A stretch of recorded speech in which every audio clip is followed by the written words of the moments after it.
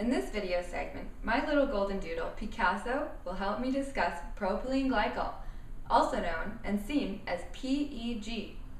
PEG is one of the most common and harmful ingredients found in skincare. It is the most active ingredient in antifreeze. It is also used in industrial cleaners and oven cleaners to dissolve oil and grease.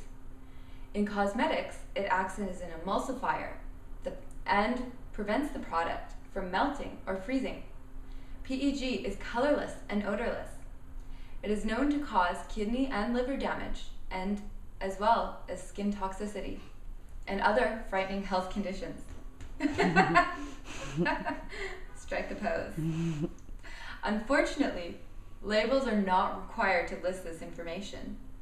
Surprisingly, the cosmetic industry is so unregulated that these horrifying substances are found in most moisturizers, creams, lotions, and even baby products. It can also be found in some products claiming to be natural or organic. Pick up your moisturizer, cream, body wash, and read the label. If you see PEG on the back of any of these labels, do yourself a favor and discard them immediately. You would never leave antifreeze lying around your home for your child or your pet to get into, so why would you put it on your face?